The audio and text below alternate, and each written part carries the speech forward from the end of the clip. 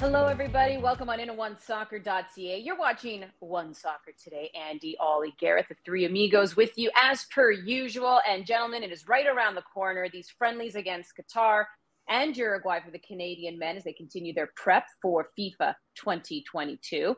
Let's see if we can focus in on some players here, right? Because I know John Herdman was a little bit more general when he said, you know, this camp, it's not like players can necessarily play themselves off the team, but you know, it is a way for maybe new call-ups, new players to catch our eye, play themselves in.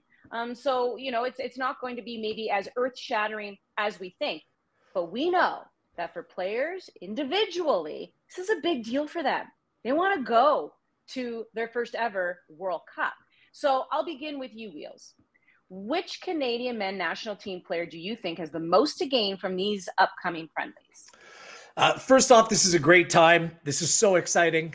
Just having the men's national team back less than 2 months ahead of the World Cup. And there's so many great storylines to cover. And what I really hope from this is that the fans across this country get galvanized. They come together and get really excited about what's ahead here.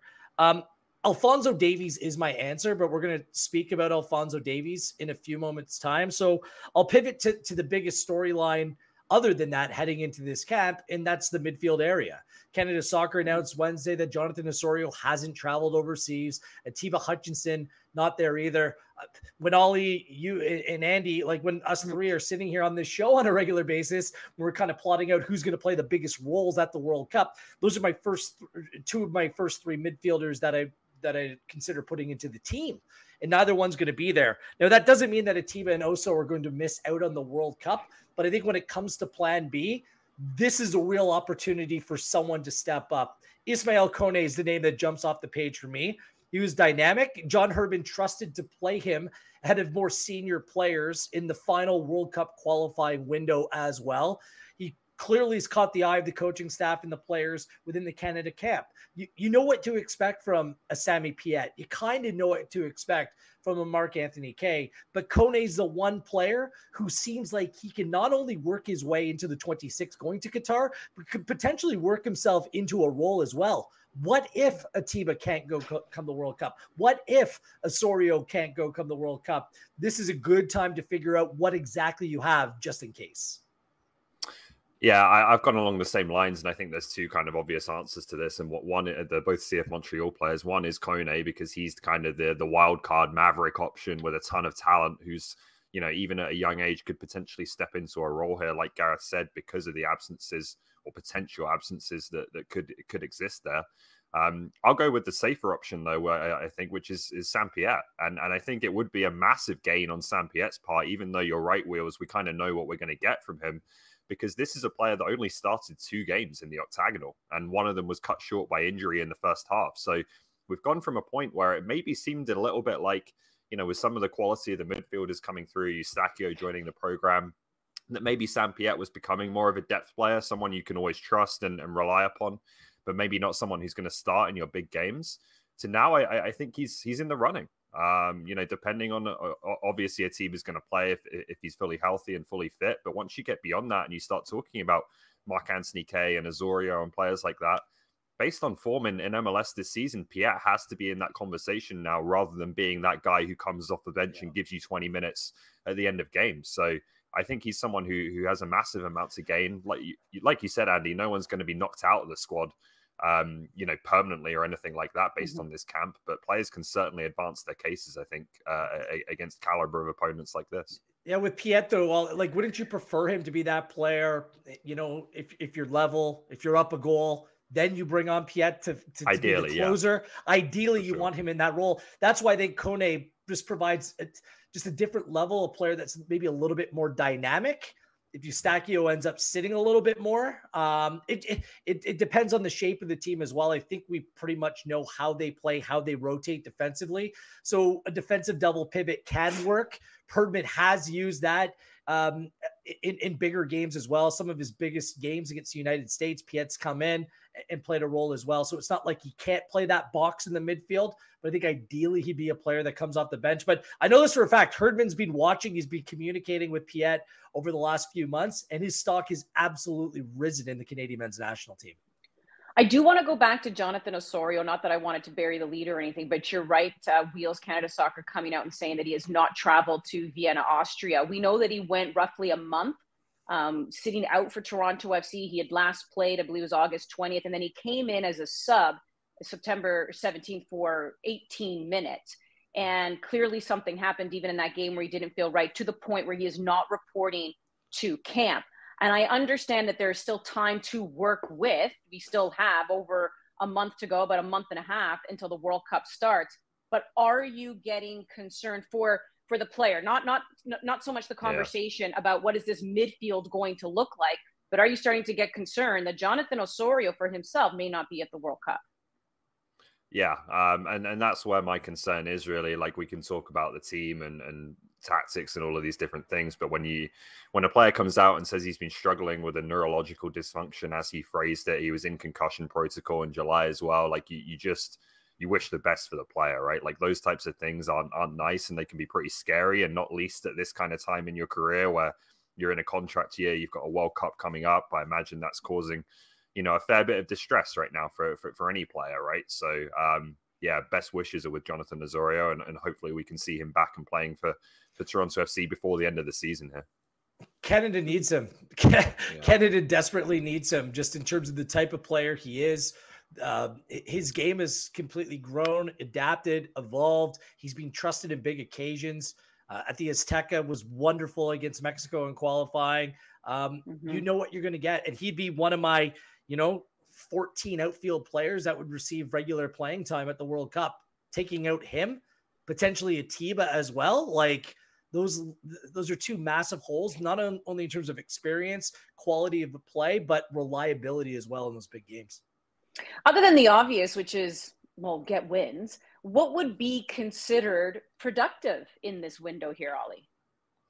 I actually don't think getting wins matters all that much here. I'm not really I'm not that concerned about the results in this window. Of course, results are nice, and maybe they play into what I'm going to say in terms of confidence and good feeling and things like that. But I just think coming off June, like, we just need to see a focused window, a productive window where, the team plays 2 games, the performances are good, the intensity is good, the togetherness is there again, and we have the proper focus going into the World Cup. And, like, this team hasn't been together a lot and played together a lot over the past few months, right? We qualified in March. Then it was a really broken up June window with everything that was going on off the pitch, the games getting cancelled, the game in Honduras, which was basically a waste of time in my opinion. So there's not been a whole lot of opportunity for these players to be together, to be really focused on their preparation for the World Cup since qualification. So I think it's a crucial window in that regard, just getting everyone on the same page, making sure there's that understanding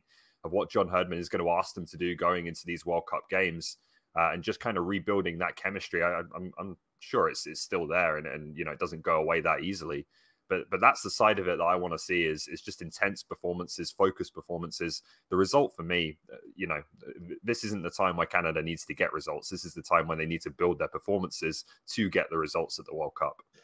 And proving that you can hang with a side like Uruguay, I think that absolutely matters. Yes, you might not necessarily need to win that game, but I think you need to be able to prove that you're willing to go toe-to-toe, punch for punch with the big boys. And some of it, Andy, we're not going to be able to assess, because we heard John Herdman say there were these 5 specific areas that they're focused on. The coaching staff's focused on in terms of improving or closing the gap between them and their competition. What are those 5 areas? Because that's how John Herdman is going to assess whether it's been a successful window or not, whether they've been able to close some of those gaps and achieve what they're set out to do. And none of us quite know as of right now what those 5 areas are, but hopefully that will become more clear as Herdman speaks going in and around these games. Maybe it'll become more clear where exactly he wants to play on the pitch, Alphonso Davies, because, in the beginning of the World Cup qualifiers, he was moving him around, and, he was asked, where do you best see Alphonso Davies? And I believe, and I'm paraphrasing here, gentlemen, but I think Herdman had responded, when you have a player of that caliber, that quality, he can play where he wants, right? Because we saw him up front, we saw him at the back, we've seen him as a wing back, we've seen him taking, he's taking corner kicks, he's taking free kicks, he's done everything that he wants to do with his Canadian national team. However, And maybe that is the answer. Maybe versatility continues to be the answer. But Wheels, I am curious, how do you get the most, if you're John Herdman, out of Alphonso Davies against higher quality opponents? It's funny with all these Canada preview shows and articles, like I've seen very little spoken or written about Alphonso Davies, the player that's most critical to overall success, whatever that may be, for Canada at this World Cup. Alphonso Davies is the best player that Canada has, and the most versatile as well. And when Herdman says that whatever worked in CONCACAF, throw that out the window, I think he's right, because Davies only played in half those games. Now he has his biggest weapon. And where to deploy Alphonso Davies is the million-dollar question for Canada. Mm-hmm. He is not a left back for this side. He will not be playing left back. Does he play off the left and given free reign to play behind a back two?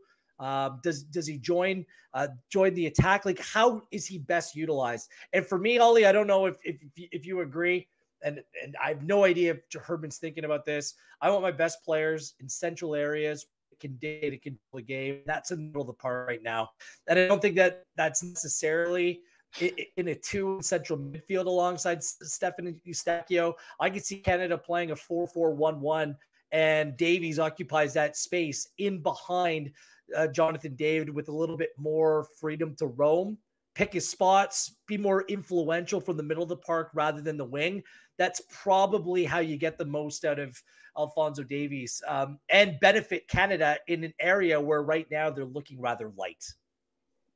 Yeah, I think that's an interesting idea, and I could see it. I think we already have seen it in moments, right? Alphonso Davies playing much more centrally for country than he does for club.